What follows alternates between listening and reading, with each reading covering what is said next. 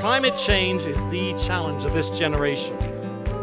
We urgently need strong, educated leaders, and Columbia, with your wise guidance, has thereby created America's first climate school. The first graduates have dedicated themselves to tackling this unprecedented challenge. I'd like to offer, first of all, my hearty congratulations to the first ever graduating class of the Columbia Climate School. You all did it!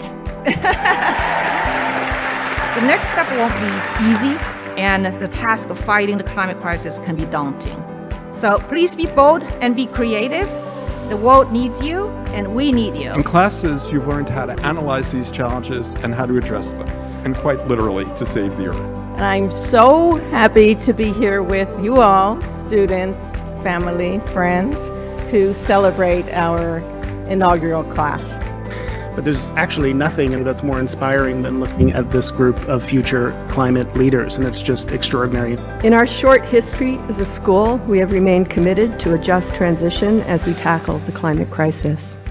We must be change makers with the spirit of justice, collaboration, and ethical leadership.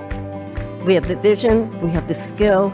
Climate change is arguably one of the most significant social and political challenges of this century. The question is, what will you do about it? There is hope.